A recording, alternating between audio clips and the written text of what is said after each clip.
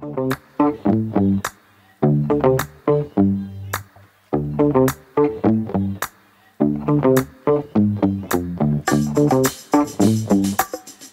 this morning was the Michigan Youth Waterfowl Weekend, and we take great pride in being able to create an experience for youth hunters year in and year out. This is something that we've done since day one because it is incredibly important to pass on the things we've experienced, the things we've learned onto the next generation, because if we don't do that, the pastimes that we love and the passion that we have for these things just die off. So Chase is here this morning. He hunted with us. We had a few other youth hunters out with us as well, and we were fortunate enough to have Chase in the blind this morning. Did you have fun? What did you think, Chase? It was amazing. Chase has never goose hunted before either, so this was the first morning that he's been in the field with us.